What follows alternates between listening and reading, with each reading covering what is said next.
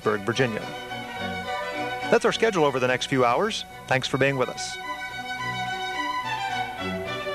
Up next, historian and sociologist Robert Nisbet speaks at the 17th Jefferson Lecture sponsored by the National Endowment for the Humanities.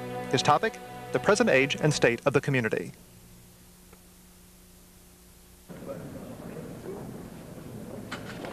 Good evening. I'm Lynn Cheney, Chairman of the National Endowment for the Humanities, and it's my great pleasure to welcome you tonight to the 17th Annual Jefferson Lecture. This lectureship is the highest award that the federal government bestows for intellectual leadership in the humanities. And it's a happy occasion for those of us at the endowment to be able to recognize excellence in these disciplines to which we are devoted. When I'm asked to explain, as I am rather often, why the humanities are valuable, I often speak of the comfort, the solace, the reassurance that these disciplines provide. They link us to other minds in other places. They give coherence to our lives. They are an aid to perspective, helping us, in Matthew Arnold's words, to see life steadily and to see it whole. But the humanities have another aspect as well, a more unsettling one. They set forth thoughts that provoke, notions that challenge, ideas that shake us loose from comfortable patterns of thought. And it is this aspect of the humanities that I suspect tonight's lecturer will illustrate for you. In fact, I think you are going to be amazed at just how provocative this scholarly and courtly gentleman can be. But I'm getting a little ahead of the game, really overstepping my bounds here. It isn't the chairman of the National Endowment for the Humanities that chooses the annual Jefferson Lecturer, nor is it the fine staff of the endowment. It's the National Council on the Humanities, a board of 26 distinguished private citizens. And so each year, the Jefferson Lecturer is formally introduced by a member of the National Council. Making the introduction this year is a council member whose term on the National Council is almost over. And all of us who have had the pleasure of working with her are going to miss her greatly. No slouch at the business of being provocative herself, Gertrude Himmelfarb is a scholar of powerful intellect, elegant style, and unfailing wit. The weather around Himmelfarb's work, one critic has written, is one of tolerance, curiosity, engagement, and rigor. Getting to know Professor Himmelfarb and working with her has been one of the greatest personal and intellectual pleasures of my 2 years as chairman of the National Endowment for the Humanities, and so it's a great pleasure for me to present her to you tonight. Here to introduce the 17th Annual Jefferson Lecturer is the Distinguished Professor of History of the City University of New York Graduate School, Gertrude Himmelfarb.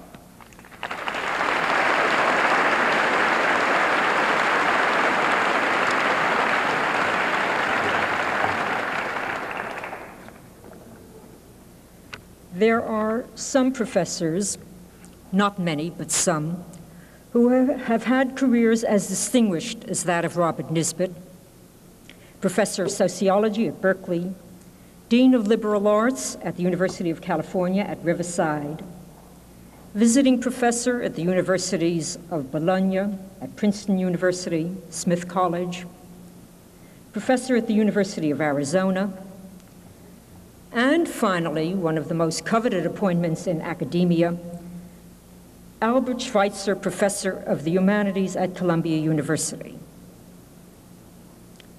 There are, as I say, a few academics who have attained similar professional distinctions, but there are far fewer who have had careers as intellectually distinguished as Robert Nisbet's.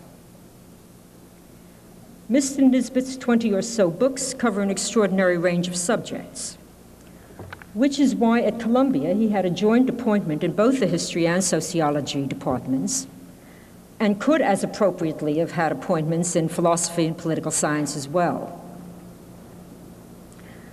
I myself would be hard put to choose among his many books the few that I can bring to your attention this evening. So I am willing to acquiesce in his own selection of those that he thinks have been most influential. The Quest for Community, The Sociological Tradition, Social Change and History, Twilight of Authority, History of the Idea of Progress, and Prejudices, a Philosophical Dictionary. I cannot resist, however, adding one other book published 17 years ago that is as pertinent today, perhaps more pertinent, certainly more urgent than it was when it was written, and that is The Degradation of the Academic Dogma. These titles give only a small idea of the breadth of thought encompassed by Mr. Nisbet's work, and an even smaller idea of the depth of thought. No less impressive is the consistency and centrality of thought. From his first book, The Quest for Community, published 35 years ago, to his most recent book, fresh off the press, The Present Age, there is one overarching theme, which is nothing less than the state of Western civilization. The ideas and institutions that shaped it, the traditions and social arrangements that for so long sustained it, and the ideas and forces that for a century or more, and increasingly so in recent years, have threatened to subvert it. Almost any of his works may illustrate that theme, but since Mr. Nisbet, I understand, will be alluding to the idea of progress in his lecture this evening, and since his book on that subject happens to be one of my favorites, I would like to say a few words about his history of the idea of progress. William James once distinguished between the once born and the twice born. The once born, simple, innocent, believing in a beneficent God and a harmonious universe. The twice born, self-critical and self-conscious, having a tragic sense of life, acutely aware of the potentialities of evil in society, suspicious of the treacherous simplicities of grand ideas. Mr. Nisbet is preeminently a twice-born man. And it is as such, knowing everything that can be known against the idea of progress, that he has urged us to reaffirm that idea. Not to be sure the simplistic, utopian, antinomian idea of progress fostered by some self-styled enlightened thinkers who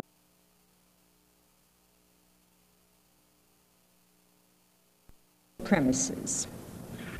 Quote,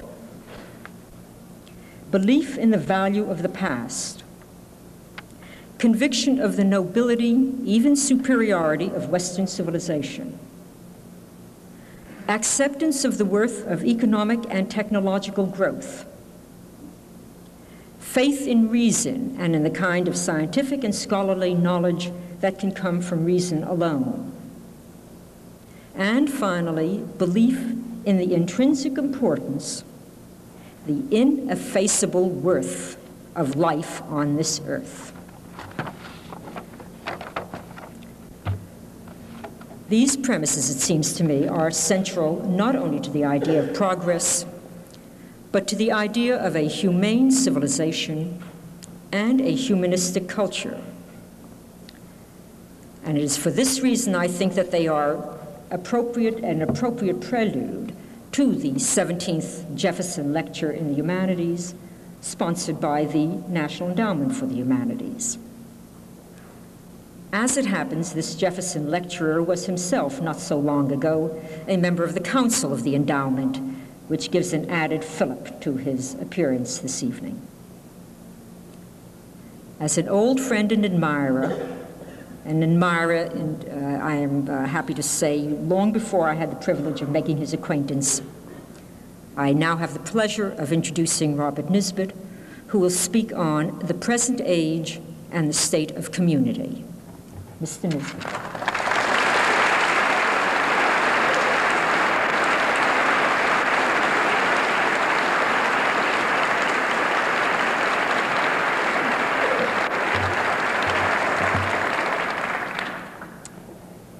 Thank you so very, very much, Professor Himmelfarb, for your most generous and most gracious and warm and eloquent words. And I want to thank also Dr. Lynn Cheney, Chairman of the Endowment, for the letter of invitation from her and for the many kindnesses since. There's a story out of the Merchant Marine of an old sea captain. He was much loved by his crew, but he had one idiosyncrasy, which consisted, whenever he was giving instructions in the morning to the crew, he would frequently stop, look puzzled for a moment, bolt into his nearby cabin, come out in a few seconds, and resume the instructions. Well, prying eyes discovered that when the old skipper went into his cabin, he advanced quickly on his desk, pulled a key out of his pocket, opened a drawer, looked quickly at the contents, locked it, and came back and resumed the instructions. The time came when the old captain died at sea. His loving crew buried him, and as soon as he had been buried in the sea, there was one thought on everybody's mind: what was in that drawer? And when they got the drawer open, they discovered a single sheet of paper. And on that sheet of paper were the words, starboard right, port left. And it's by way of saying that after Dr. Cheney's letter came, I suffered from a similar idiosyncrasy. I knew that she had written it, but I could never remember that it had been written to me. What follows is about half history and half Jeremiad. I will be concerned with one major event, World War I, one Renaissance, that of the 1920s in America, and one idea, the idea of the national community. I hope to establish, to your reasonable satisfaction, the historical connectedness of these three topics, but if I don't, there should be a little nostalgia in the first two at least. The present age began with the First World War, the Great War as it is still called, and for excellent reason.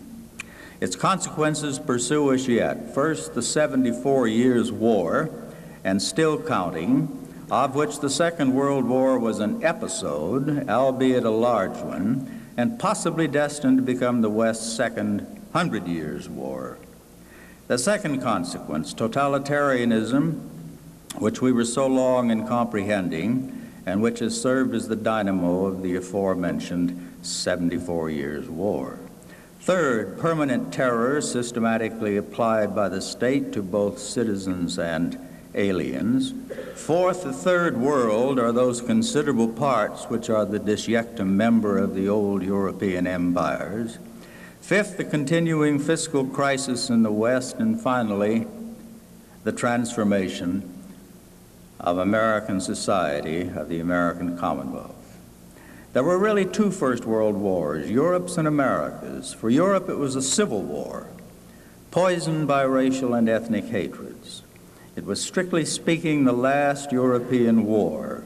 For the Second World War would be a struggle of universal ideologies, democracy, communism, and fascism, more that than it was of nation-states fighting over dynastic successions, boundaries, and economic rivalries, though I wouldn't take those entirely away from the Second World War.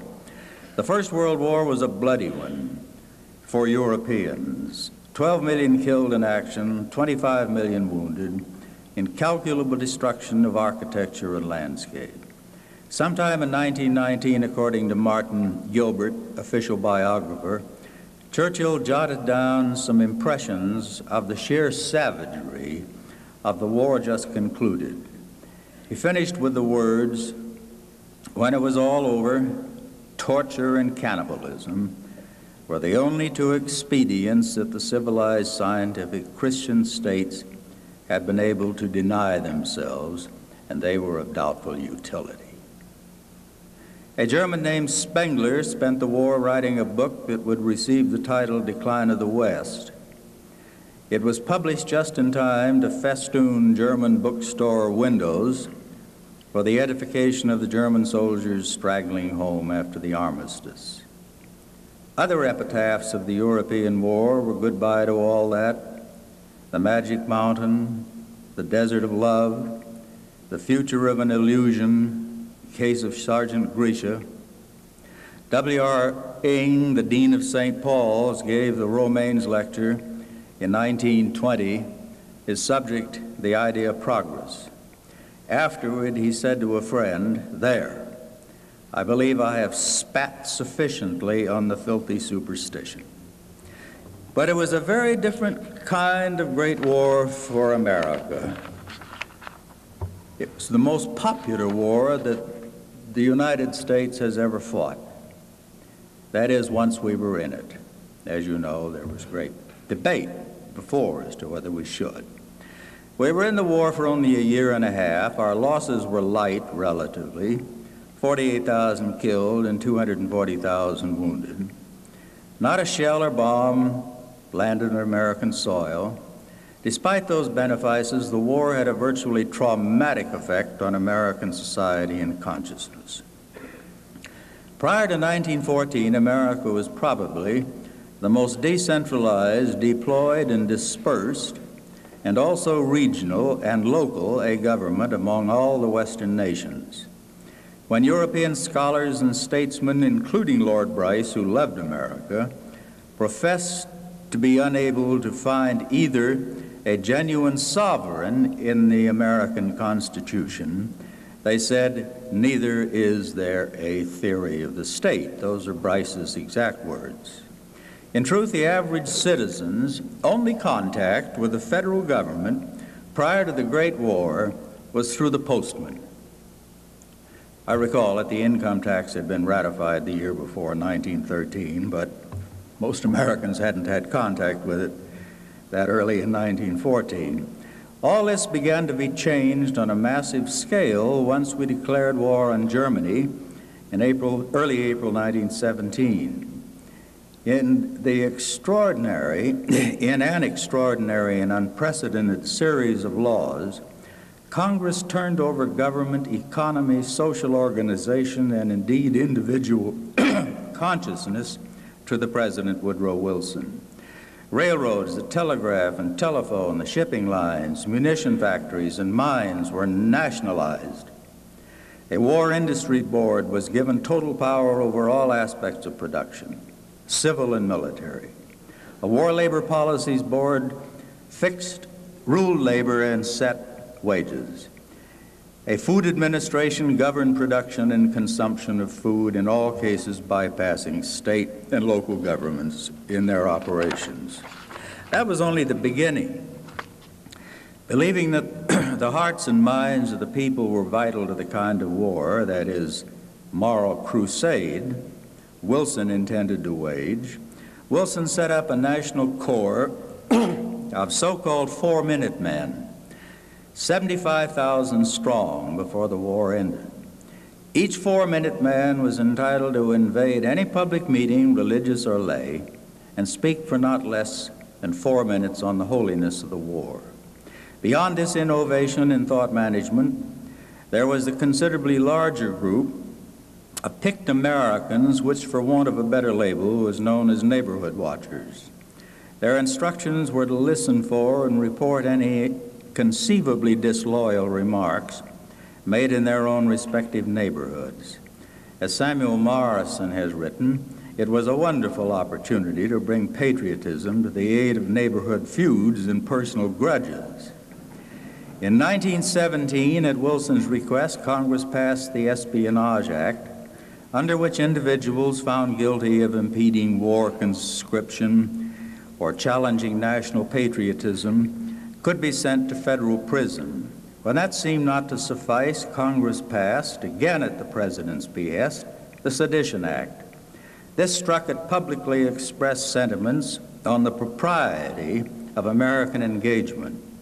Victor Berger, the first socialist ever elected to Congress, and whom Congress refused to seat, and the notable labor leader, Eugene Debs, were among those sent for long sentences to federal prisons for publicly questioning American entry into the war. The Justice Department under A. Mitchell Palmer began raids, most of them without judicial warrant, early in the war, ostensibly to catch German spies, though no one German spy was ever actually found such. The raids continued into 1920, given justification then by fear of socialists who had perhaps entered the United States among other Eastern European immigrants. Prior censorship of the press was considered but dismissed in favor of powers given the Postmaster General to open all second and third class mail and to instigate charges against publishers and writers deemed disloyal. All over America, in school districts, textbooks through high school were examined for German content, and all such, no matter what its age and innocence of war, was cut from the books. To this day, it is not altogether clear why Wilson conducted so thorough, so saturating a crusade within American society, which had taken to the war almost immediately and reached perhaps the high point of voluble patriotism in our history. Wilson himself said, "It is not an army we must shape, it is a nation." But why? There was a considerable fear of German spies, and the sizable contingent of German Americans suffered a good deal of persecution. But even so, why, in Wilson's words, shape a nation? It is hard not to conclude that Wilson was engaged by intent in two wars. The first, the war against Germany. The second war against what his passionately patriotic soul regarded as the hateful impurities in America the Beautiful. Impurities of language, of psychological and cultural loyalties, even genetic impurities, all resulting from the mass immigration of the turn of the century. Wilson shared Theodore Roosevelt's hatred of what T.R. had called hyphenated Americans. The first quarter of the 20th century was one of unprecedented interest by middle-class Americans in eugenics and strict regimens of Americanization classes, along with state laws forbidding miscegenation. Wilson, like T.R., wanted the melting pot to be kept bubbling at highest temperature, and a good many of his measures, which are hardly explicable in terms of the German menace, I think can best be explained in those terms. Second, there was Wilson's well-recorded love of the state, on which he had written published an influential book titled The State in 1889. His later book, The New Freedom, echoed this love of the national state and what Wilson saw as its peculiarly liberating powers. It was in the interest of the new freedom that Wilson, like other progressives, argued the cause of a national state that would enter ever more deeply into the lives and minds of Americans. The Wilson War state ended almost as abruptly as it began. Congress called back its powers. Dismantling began immediately. Suddenly the 4-minute men were gone, so were the neighborhood watchers and the cutting up of textbooks. Gone too, thank heaven, were meatless Tuesdays, sugarless Wednesdays, butterless Fridays, and also those ridiculous glass bowls in every respectable parlor in which for no reason anybody ever seemed to know the tinfoil of cigarette and gum packages was patriotically saved and flaunted to all callers. Yes, it was good to see our boys beginning to come home when it was over there. It was good to think of the status quo ante bellum returning, that is, normalcy. Fortunately or unfortunately, that status quo never returned to the United States. all pretenses and presidential speeches to the contrary. America had become a nation beyond anything that had existed before, a nation in government, economy, and moral consciousness. There was the 18th Amendment, as if to signalize the new role of the national state in its prohibition of liquor. That was in 1919. In the following year came the 19th Amendment, signalizing the loss of states' rights in setting the criteria of voting eligibility, which means the women enfranchisement. Quietly but substantially, the post-war Congress and executive gave much more of itself to activities such as education, social welfare, even crime enforcement, and in the use of the Federal Reserve and the Federal Trade Commission, each of which had been created under Wilson just before the war broke out. In summary, the American people merged with the American national state for the first time in their history. No longer did Bryce insist in his American Commonwealth in the later editions that America had no theory of the state. Moreover, a considerable nostalgia for the war was in evidence by 1921-22. There had been, as one thought about it, some very good things about the war. The economy had yielded high profits, high wages, better working conditions, and virtually full employment. A new kind of individualism had come into being that was not without its delights, an individualism directed not at the central government as of yore, but at such old authorities as the family, church, local community, and the venerable codes of morality. A new informality of dress, manners, and conversation had entered American life. Dress, especially for women, became more experimental. So did the female lifestyle, which could now include cigarettes and cocktails and shorter dresses.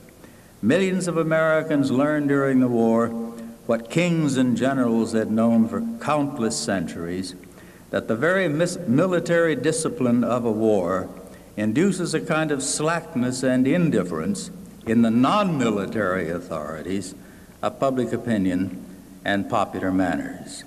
The war also had a special flavor of community that was collectively fulfilling. Old moral values grown stale had been reaffirmed and in the process rejuvenated. No wonder the war had been, as the next world war would definitely not be, a singing war, on the home front and over there alike. It had been a war of parades, rallies, and innumerable picnics. One's favorite Hollywood and Broadway stars sang, danced, and pleaded for bond sales. The First World War had been for many Americans a most welcome surcease from monotony, boredom, from the long littlenesses of ordinary life, as Rupert Brooke put it. The thrills and satisfactions of a good war well fought, which William James had recognized and sought to harness in his famous essay, The Moral Equivalent of War, were being sorely missed by more than a few Americans. By 1921, more and more editorial writers and contributors to popular magazines were waxing thoughtful about the good things that had gone with the nation at war, such things as discipline, fraternity, equality, and compassion. The truth was, Americans were feeling in some measure a kind of spiritual vacuum. Nobody relished the killing, the carnage, and the devastation of war, but it had to be admitted that the late war had provided a novel sense of national unity, of liberation from extreme factionalism, and above all, of national purpose. It might even be, certain of the educated bethought themselves, that the war, most especially the forced stay of 2 or 3 million young Americans in Europe, would have a civilizing effect upon America, notoriously mired in the mentality of villages and farms. Matthew Arnold had lamented the lack in England of a standing army like those on the continent, simply on the basis of what he called the civilizing effects of a national army. Not least, there had been a suspension during the war of class conflicts in the economy and the factionalism that went with political democracy. Another Englishman, the philosopher L.P. Jacks, had once written, quote, "of the spiritual peace that war brings." It had been good to be rid of the bitter conflict between interventionists and isolationists. How fascinating, too, to have discovered the uses under the spur of war of economic and social rationalization of human relationships. In place of the jungle-like free market, there had been planning during the war, industrial, labor, all aspects of social living. Thus it was that early in the 20s there arose the slogan, "We planned in war, why not in peace?" That slogan lasted all through the 1930s, serving as the title of at least one book in my recollection and dozens of articles and editorials. The sense of unity was accompanied by a sense of progress in the whole body of American culture. This was not a strictly new sense. Bryce had referred to the fatalism of the multitude in America, the ingrained sense that America was exceptional in the world of nations, the consequence being a conviction that no matter what we may do for good or ill, somehow God will direct America to its rendezvous with the future. Mark Twain delighted and also flattered millions of Americans with his Connecticut Yankee at King Arthur's court and Innocents Abroad, in which the stock rustic American hayseed, basically, was put in the grand feudal circumstances of traditional Europe in order to confound, baffle, and defeat them with native homespun know-how. This psychology fattened enormously as a result of the Great War. Americans decided instantly they had won it for the Allies.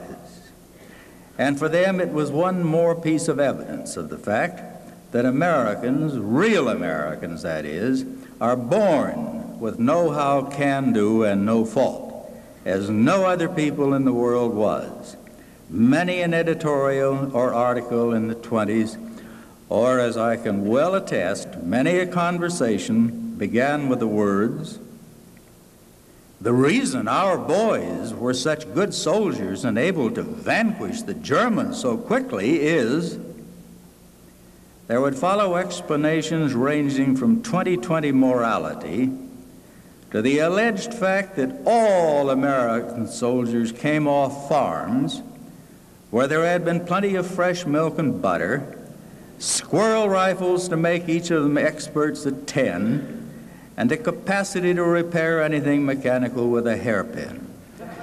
Magazines like the Literary Digest, I hope somebody else in the room remembers the old Literary Digest, the Saturday Evening Post, Collier's, Everybody's, McClure's, American, and the Review of Reviews, all widely read and influential in the 20s, carried frequent articles illustrating the progressive character of the American nation and the sterling qualities innate in each and every American, qualities making for almost effortless superiority when it came to the fuddy-duddies of Europe and the benighted heathen of the Orient.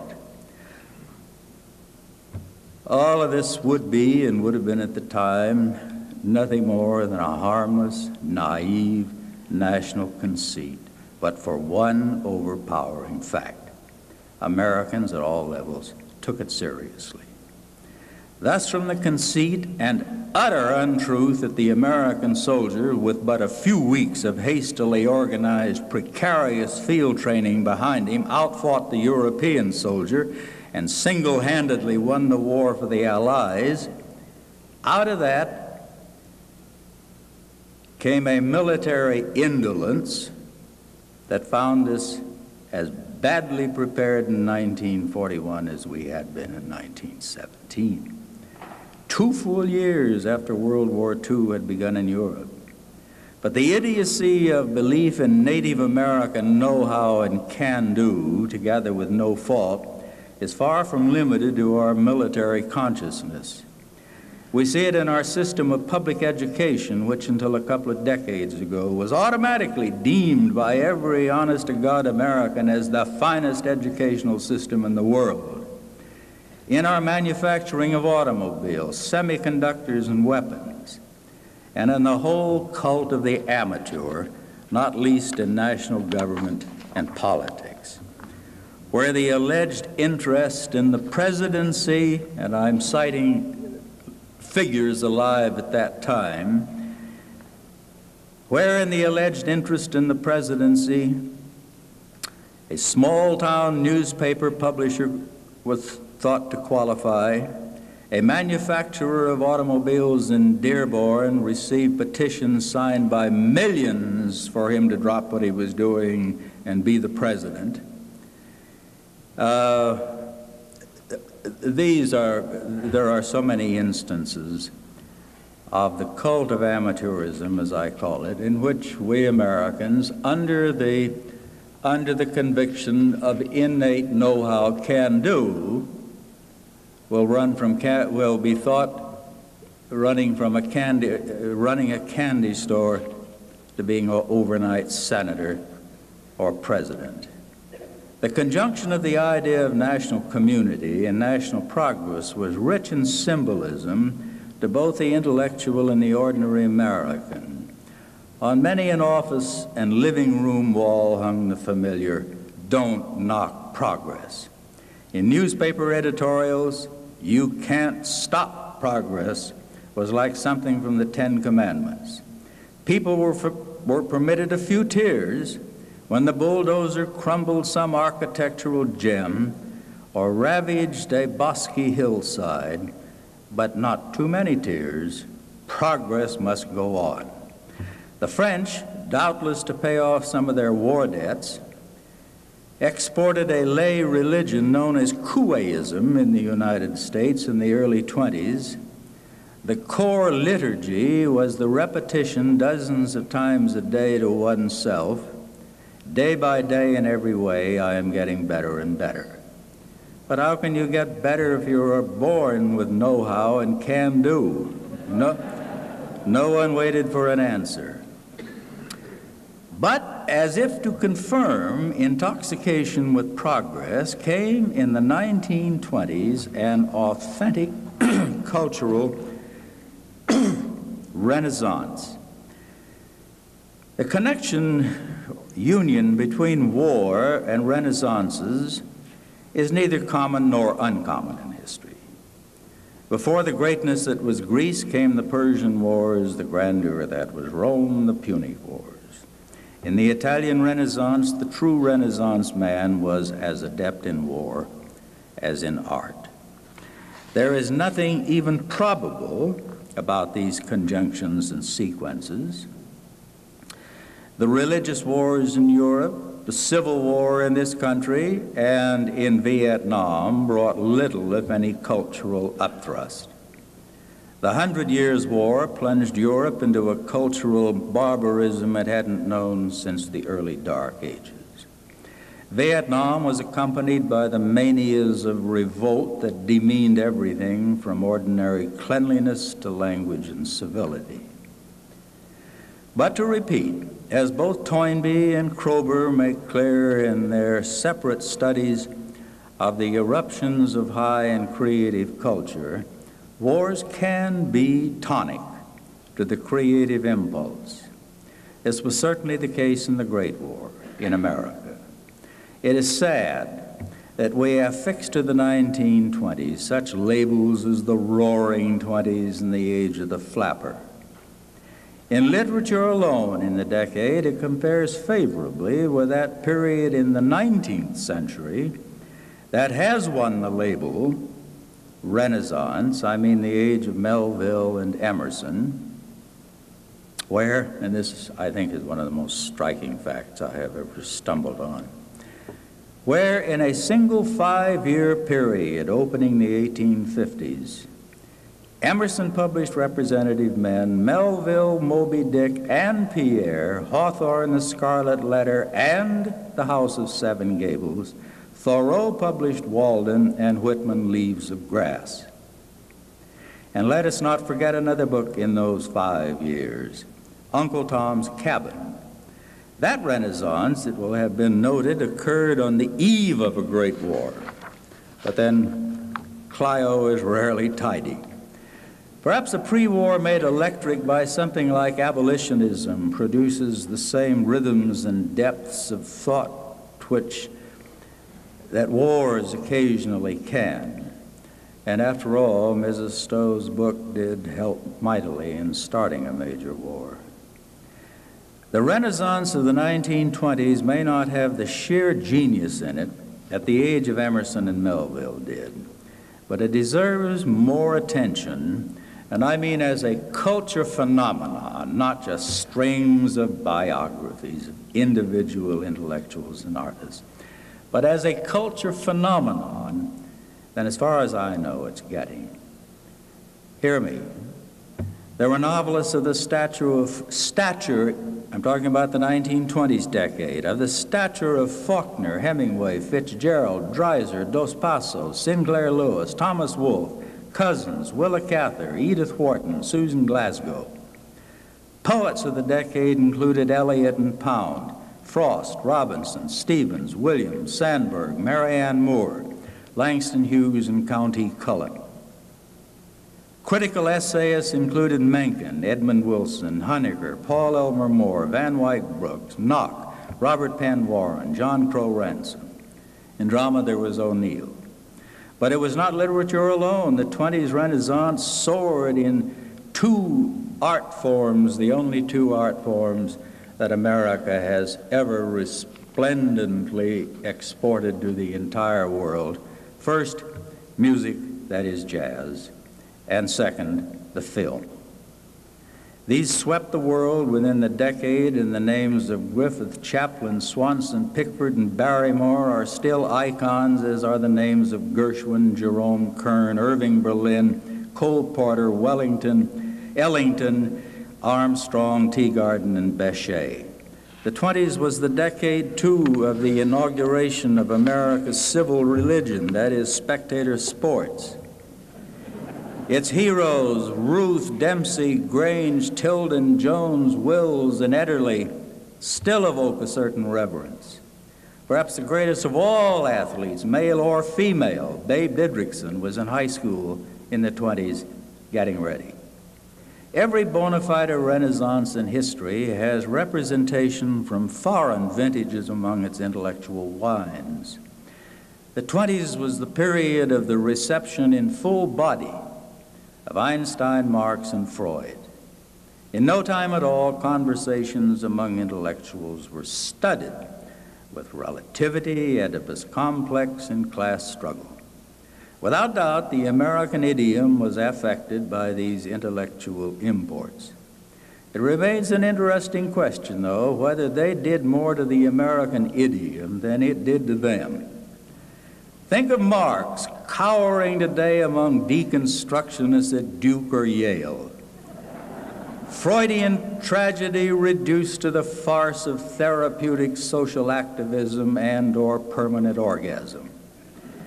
And Einstein appears to have registered more influence in our morals, which would distress no end that deeply moral Victorian genius, than upon theoretical physics. I'll come back in a moment to the thematic nature of the Second American Renaissance. First, let me point to one other, and here last, participant in the great flowering. I mean the political intellectual, and more to the point, the political clerisy. A clerisy is a body of intellectuals which may include philosophers, journalists, hierarchs, Gnostics, mandarins, and so on, that surrounds some one major institution. The patriarchal family in the Orient, the Confucian and Neo-Confucian clerisy. The church in the Middle Ages, the political state in modern Western history. The mark of a clerisy is not in any unanimity of mind on creedal and doctrinal matters. It is rather the gigantic conviction that apart from the monolith it guards, civilized life of any kind is impossible. Hence the scrupulous and minute custodianship of the individual in the Middle Ages, when the communicant's life was under the inspection of the church from cradle to grave. And in the contemporary United States, it is the state, not the church, that contemplates each individual from conception to grave. Most Renaissances are characterized by the appearance of political intellectuals and clerics, usually late in the twilight of the Renaissance. When the age of Aeschylus is over, Plato and Aristotle make their appearance. When the age of Michelangelo was coming to an end, there stood Machiavelli. The end of the great age of Shakespeare was signalized by Hobbes astride Leviathan. Prior to the First World War, America had few political intellectuals in the European sense. A true political clerisy was not to be found in Washington or New York. It was not a significant feature of American culture. We had had great statesmen by any standard among the founders, and at least a sprinkling of the great through succeeding decades. But a clerisy, in the sense of a class of intellectuals devoted to the American national state and its enhancement, hardly preceded the turn of the century.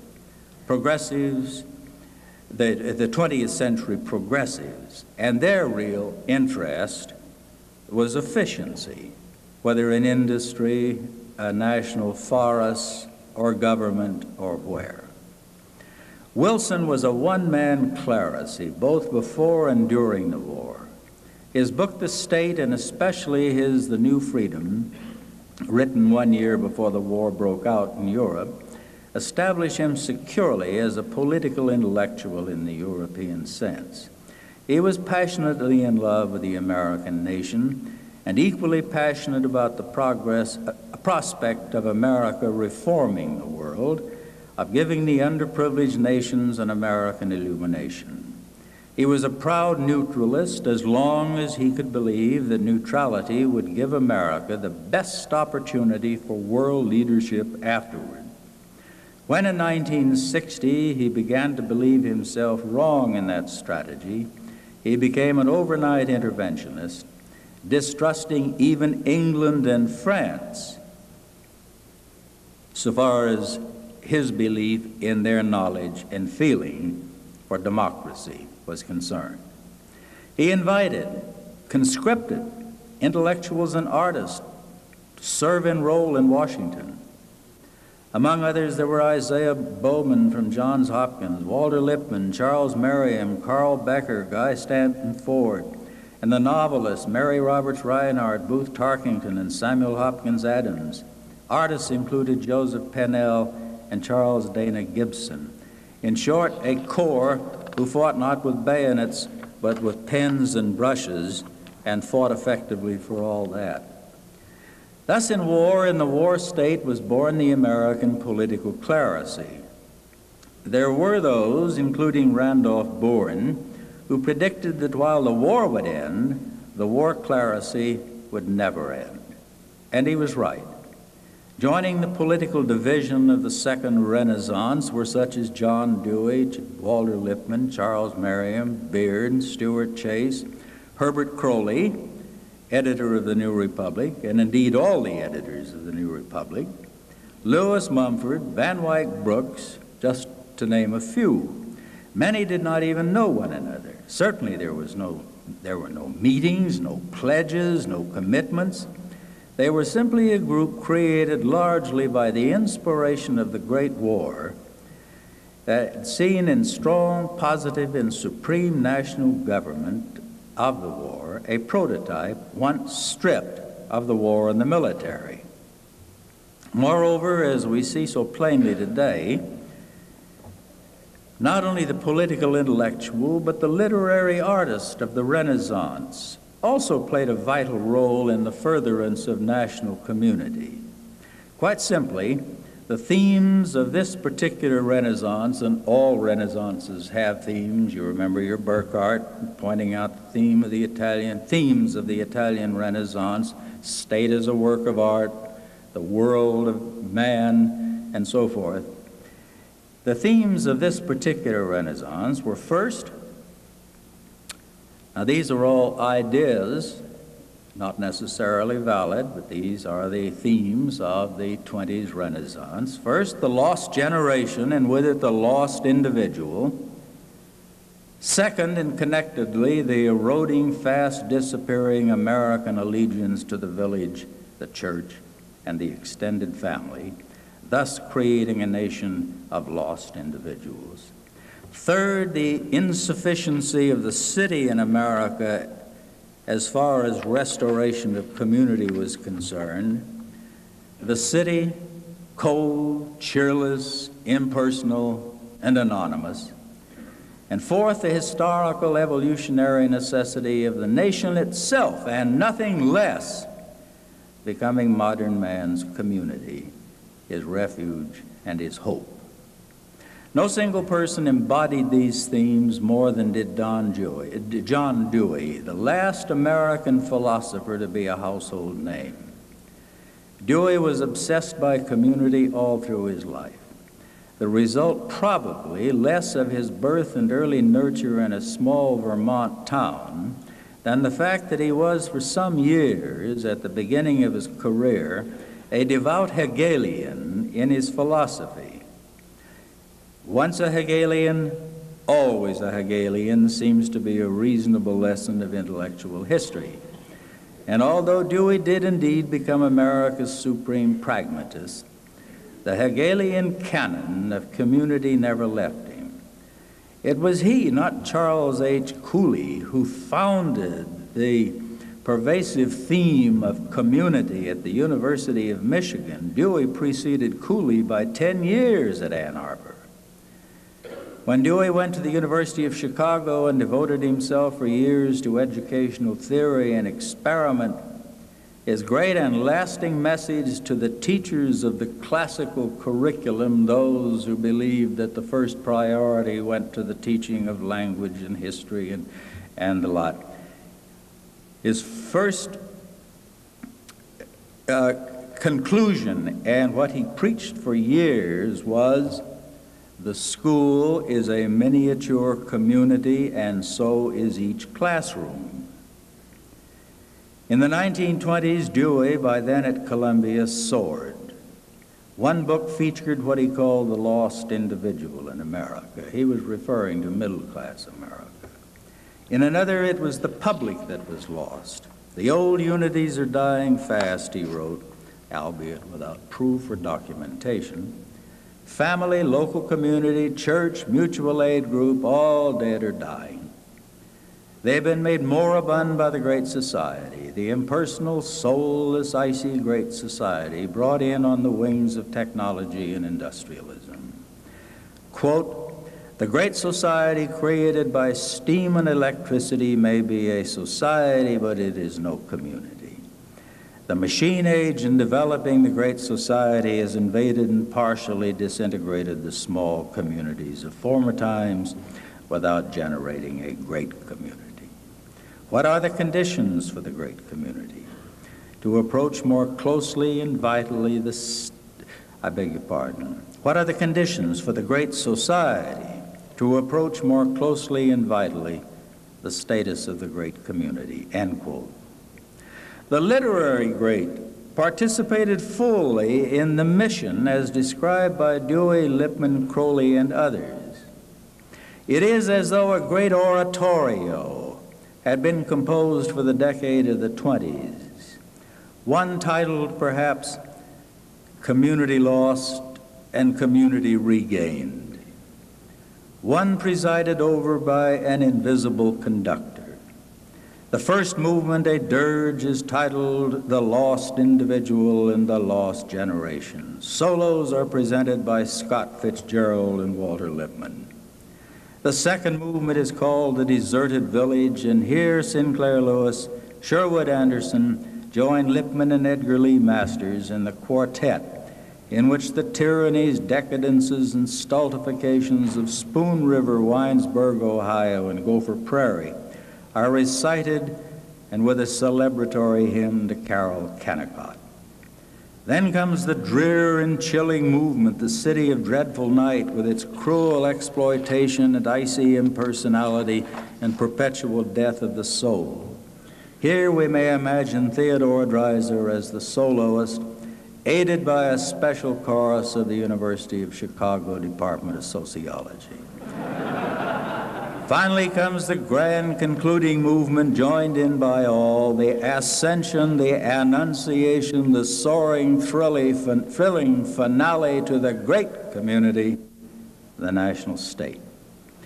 It makes a great oratorio, all right, but since when have oratorios been the serious social philosophy, social science, and public planning that a commonwealth must in the long run depend upon? Was there, in fact, even the slightest empirical basis for the philosophical, literary, artistic, and journalistic themes of the 20s? Not much. But the power of an ideal type or stereotype is enormous.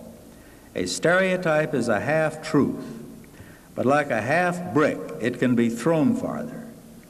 And we should never forget the power wielded by the writing classes over the reading classes.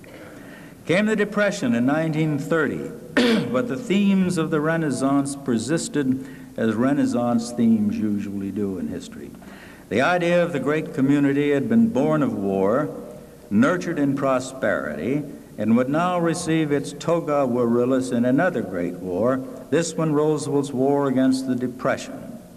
There was no theory in the New Deal which makes idle all efforts to connect it with Keynesianism, Fabianism, or any other imported ism.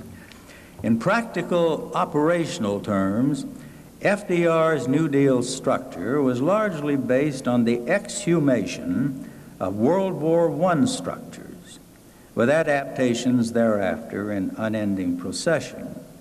The spirit of the New Deal's NRA, shortly to be ruled unconstitutional, was a resurrection of Wilson's War Industries Board. Wilson's National Labor Policies Board became FDR's National Labor Relations Board. The World War I Food Administration, which had ruled over both agricultural and food processing matters, came to life in FDR's AAA. Even some of the actors were the same. Hugh Johnson, who had run the draft under Wilson, ran NRA under Roosevelt. Bernard Baruch and Herbert Bayard Swope were among the considerable number who directly served the Great War and also the New Deal. The political fallout of the Great War and also the Renaissance was to be seen from the beginning in Roosevelt's administration. I am much indebted here to William Schambra, AEI scholar, for pointing out the skill and its sensitivity. This was in a paper of his several years ago. The skill and sensitivity with which FDR rang changes on both war and community while combating the Depression. In his first inaugural, he likened himself to a commander-in-chief leading, he said, a trained and loyal army. That is, the American people. I assume, he added, unhesitatingly, the leadership of this great army of our people dedicated to a disciplined attack upon our common problems. But it was not only the symbol of war invoked, but also that of the traditional neighborhood and village. As Mr. Schambra points out, Roosevelt was careful to explain that the New Deal represented no more basically than an extending to our national life the old principle of the local community. To FDR's eternal credit, there were no moves made toward the use of 4-minute men and neighborhood watchers.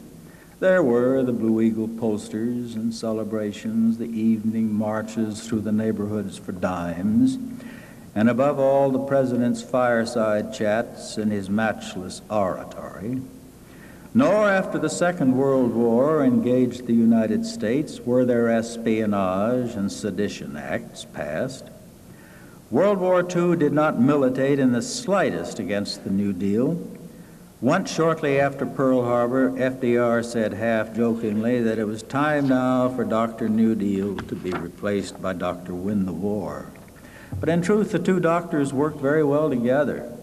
Clausewitz had stressed the importance of something akin to a New Deal in his classic on war in the 19th century.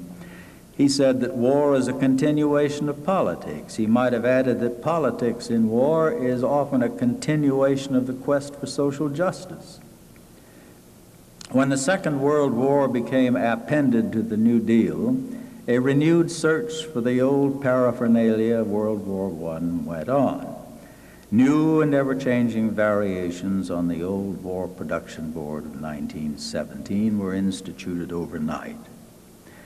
Once again, though I think in less intensity, the spirit of national war community came to Americans. It may not have been a singing war as the first had been, and instead of neighborhood watchers, we had air raid block wardens gently persuading neighbors to keep a bucket filled with sand on the front porch. But a fresh infusion of the psychology of national community was apparent all the same.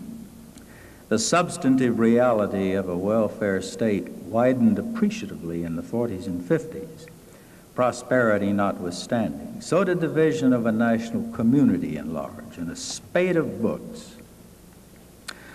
One more war crisis came in the 60s. War in Vietnam, probably the most unpopular war in American history, and also the by no means inconsiderable campus wars. It was in response to both wars that President Johnson created his celebrated Great Society in the 60s. Why didn't he choose to call it Great Community? Perhaps because a former school teacher just couldn't bear the thought of torturing the word community any longer. It will not have been missed that the history of the idea of national community has been governed in large measure by crisis. 3 wars and a major depression, and therefore by crisis-mindedness. Excuse me.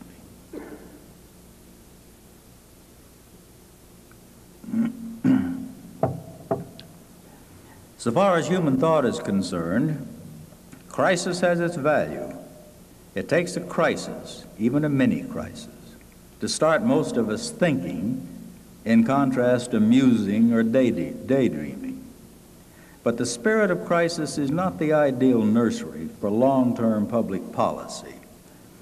Projects planned in times of war crisis tend to take on the centralization and nationalization of war.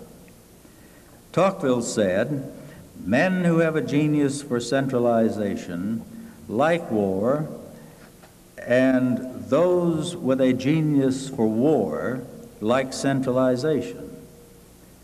Had a body comparable to the Constitutional Convention in 1787 ever been convened to consider the welfare state for the long term, it is possible that we would have done better than we have under the lash of war and other crises.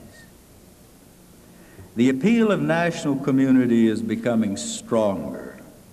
It has inherited and gone beyond the luster that once attended the phrases planned economy and welfare state. Community has strong resonances.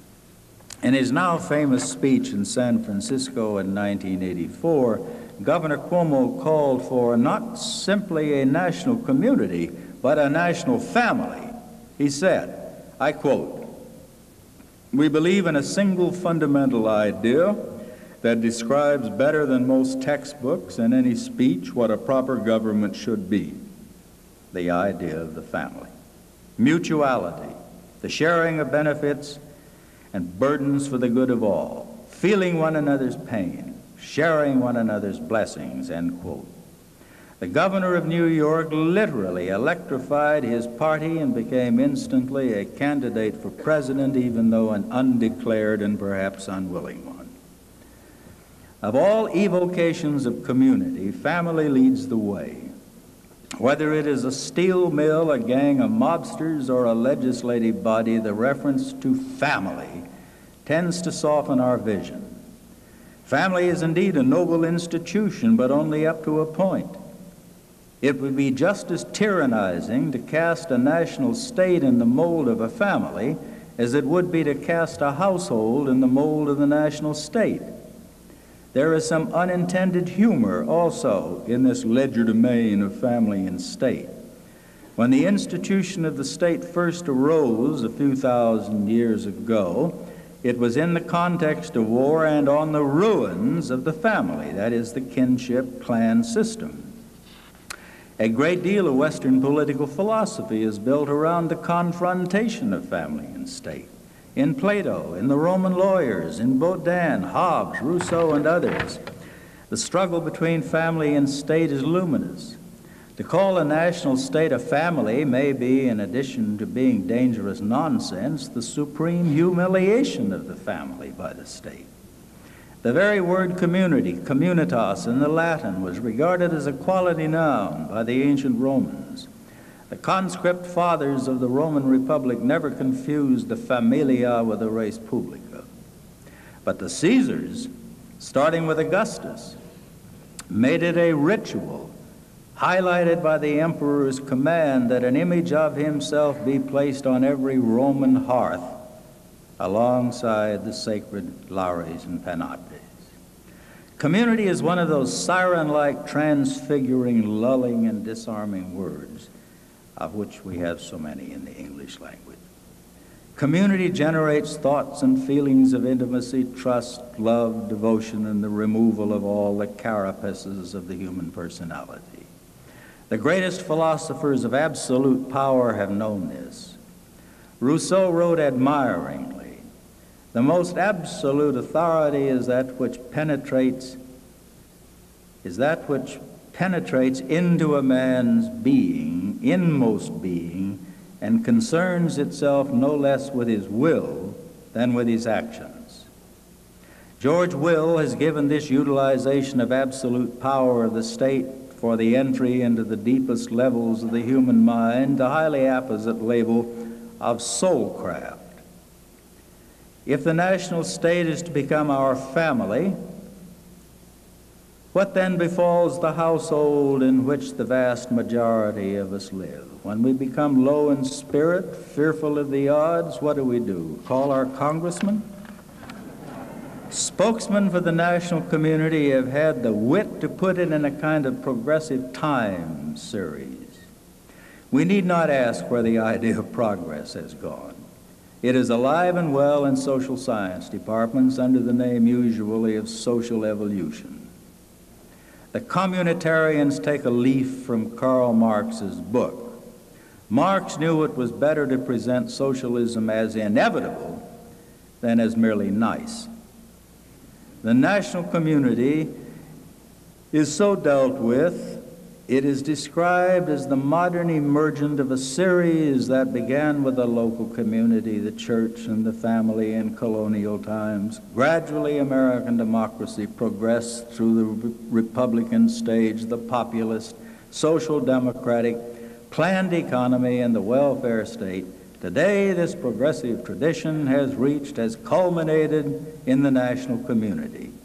The succession has been, in other words, not only historical, but logical, inevitable, deterministic. So it is believed. The utility of the purported developmental or progressive series through time is that certain unmistakable elements of the social present, such as local community, church, and extended family, may therefore be labeled as obsolete, as mere survivals, wraiths, or ghosts of a departed past. The worst crime the intellectual can be found guilty of in our age is that of consorting with anything stamped with the past, that is, the traditional. Past equals bad, present good, and future best. Ergo, he who finds possible inspiration or even utility in the past is, quote, trying to set the clock back, the clock of inevitable progress. The quest for political community on a national basis will almost certainly add heat to the present controversy over the location of the true nidus of American democracy. Is it Congress or is it the presidency? From which will most likely come the greatest change, reform, reconstruction as we advance into the future? Congress or presidency?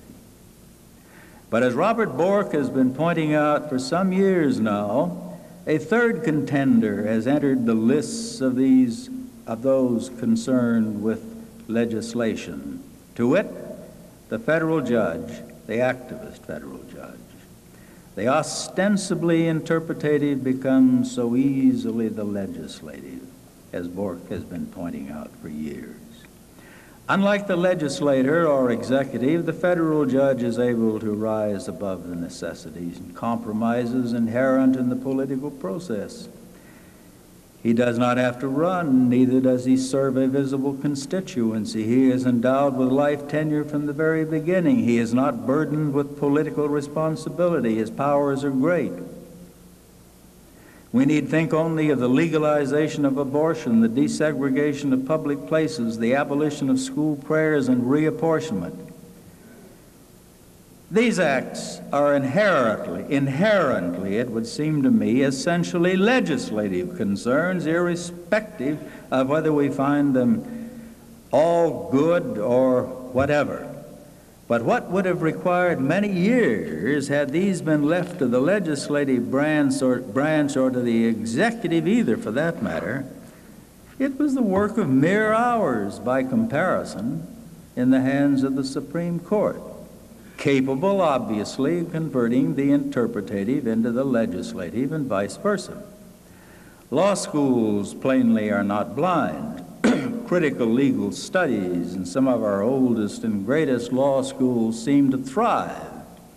If the federal judge is potentially a very Hercules in strength, skill, and dispatch with which he cleans the stables of American law and sets in motion novel features of social change and progress, then how better can a law school do the Lord's work than by preparing the minds of those budding Hercules?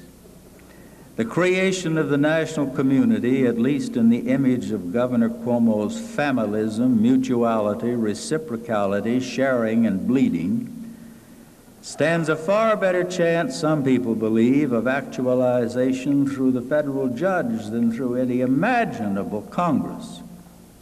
We may expect that in the years ahead, as the idea of the state as community catches fire, a more and more charismatic federal judiciary. Jeremy Bentham will love it, sitting as he does cadaverously in morning attire and top hat in his University of London office even today. He will shake in toothless laughter and slap his osseous thighs, crying, "Vengeance is mine." Now to the concluding part. Despite the charms inherent in a national community or communitarian state, the idea does face at the present time some serious challenges or obstacles. We have grown accustomed to the welfare state in one form or other, and there is no real alternative to it in any event. The idea of the state as family, as community, as some form of togetherness is, however, a different kettle of fish. The word community is high in level of usage, but low in level of meaning. As I have noted, it creates a sense of promise, a kind of habitual expectation that nothing short of the divine could possibly fulfill.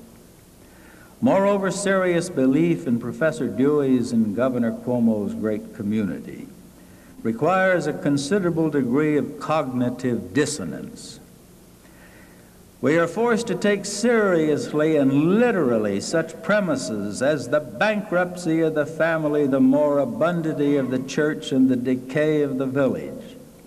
We are all cognitively dissonant some of the time, but only a few people are cognitively dissonant all the time. The blunt fact, the emperor has no clothes on fact, is that by any simple process of verification or recourse to observation, the church is stronger than it has ever been, certainly stronger and broader in appeal than it was in the days of the founding fathers. There are indeed sectors of our society in which the family tie is absent or close to it, but no sensible people legislates for its total population on the basis of assumptions which are correct for relatively small minorities. Despite the wraiths and ghostly presences which the Robert Reichs and the Robert Bellas write about when they consider religion and kinship in current society, these two institutions are very strong, and we neglect them in our planning at our own peril. And so far as the village or town is concerned, if it too is a corpse awaiting burial, what were 3,000 journalists doing last winter, tramping through the snows of Iowa and New Hampshire, and then the sunny South? That's a first point to make. Very few people are constituted to live in cognitive dissonance all of the time. The same holds with respect to the 50 states and the cities and towns within them. Back in the 20s and 30s, intellectuals were prone to ape their French philosophe forebears and draw pictures of governors and mayors with donkey heads. Public administration as a career or as a curriculum in graduate schools was scaled pejoratively to these areas. Those who could went into federal administration, those who couldn't, state or local. The New Deal mentality scorned the intermediate, long existent structures of states, counties, and cities, preferring to create overnight alphabetical agencies specially designed to cut through or ignore intermediate bodies of authority and function.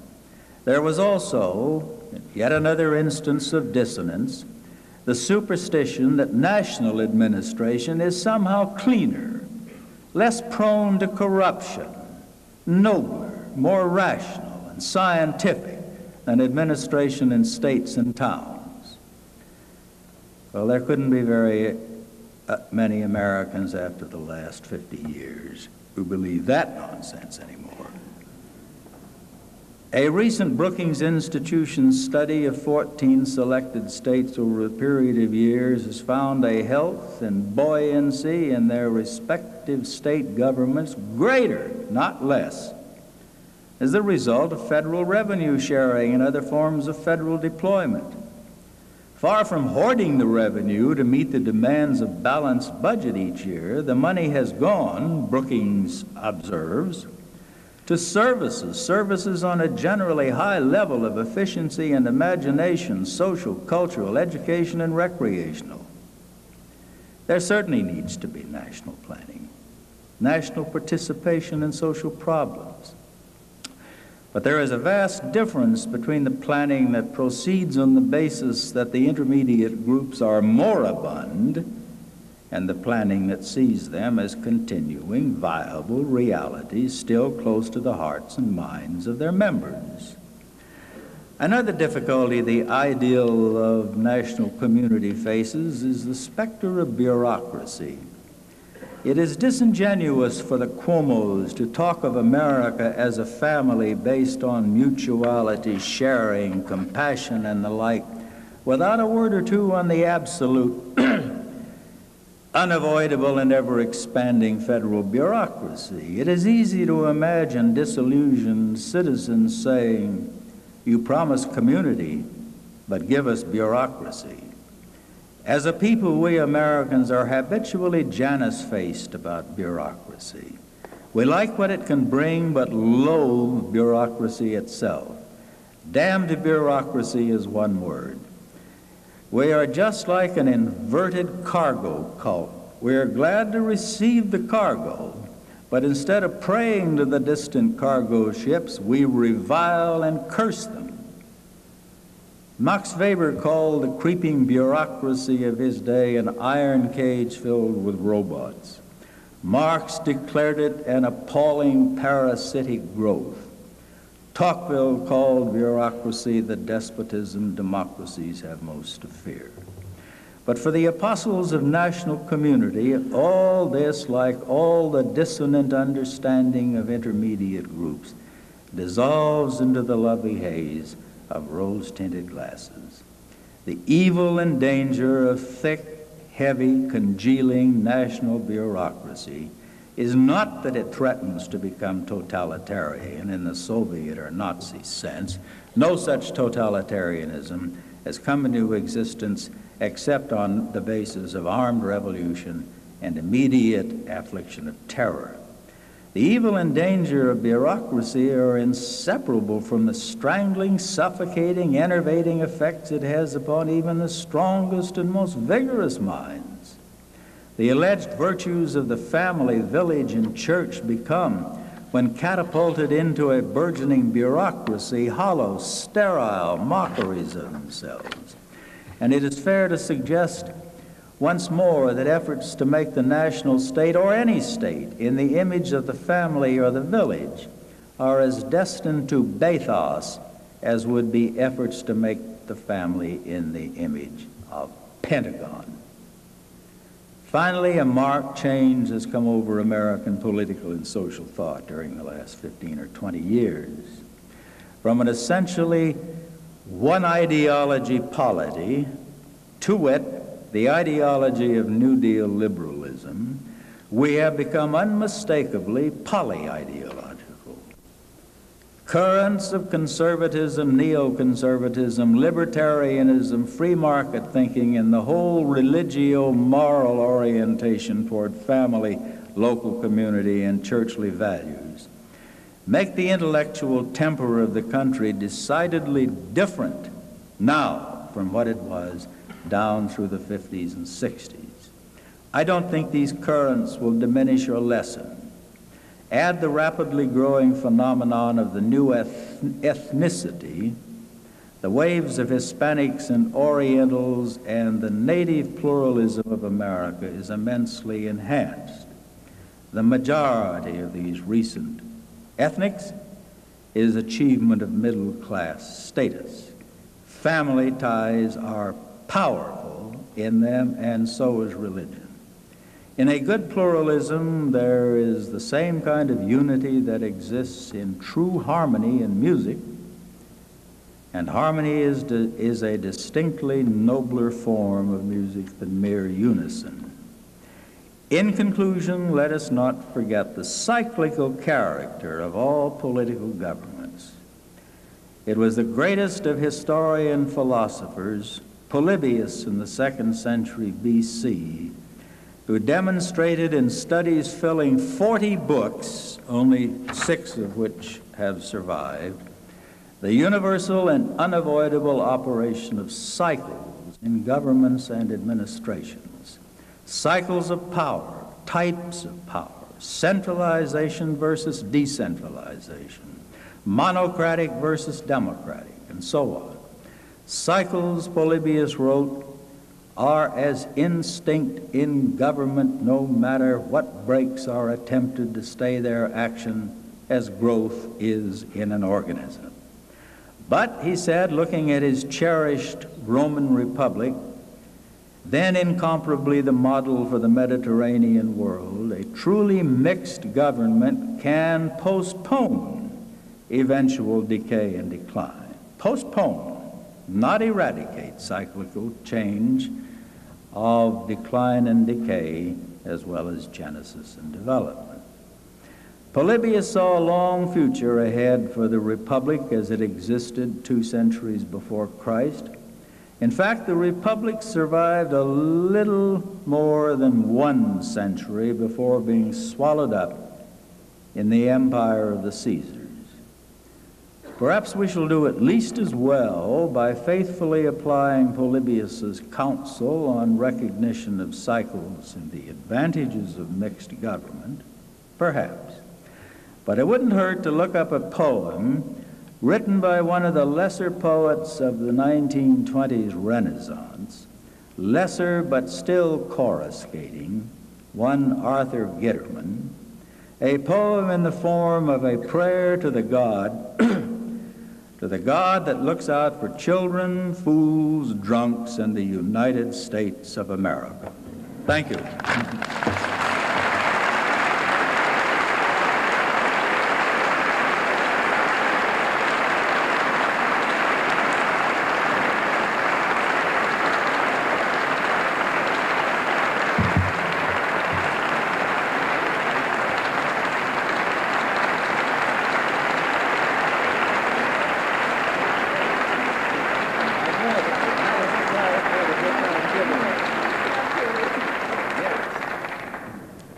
I want to thank you very much for enlightening us, for provoking us, for pushing us away from thoughts that we might have grown too comfortable with. I want to tell you just how much I enjoyed that speech. I enjoyed it so much that as soon as I sat down there and realized you and I had a large problem, I quit worrying about the large problem so I could listen to your speech. The problem was that the gifts I was supposed to present you weren't up here. As soon as I saw the empty easel, I realized that. But the Efficient Endowment staff has now brought them up so I can present you with two small tokens of our gratitude. The first is this etching. It is a print of an engraving that hangs in the National Gallery of Thomas Jefferson. And I hope it will hang on your wall and remind you of this evening with the same kinds of fond memories we will take away with it. Thank you so much. The second small token of our appreciation is the volume of the Library of America that contains Thomas Jefferson's writings. This is the 20th volume of the Library of America. The Library of America publishes the work of America's foremost writers in a uniform edition. And for those of you in our audience who are unaware of this, this is a series that has been underwritten and made possible by the National Endowment. So we hope that, that this too will remind you of the evening. I not only want to thank our fine lecturer, but thank our audience too, and thank the private donors that helped make this evening possible, the Bradley Foundation, the Earhart Foundation, Hallmark Cards, and the Olin Foundation. I hope that all of you will join us across the street at the National Museum of American History to continue our celebration of this notable event for all of us who do treasure the humanistic disciplines that we at the endowment care about. Thank you. Thank you.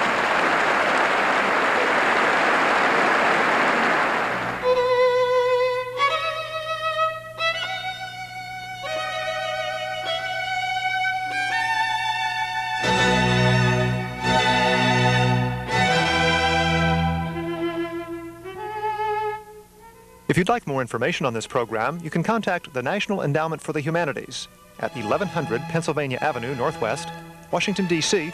20506.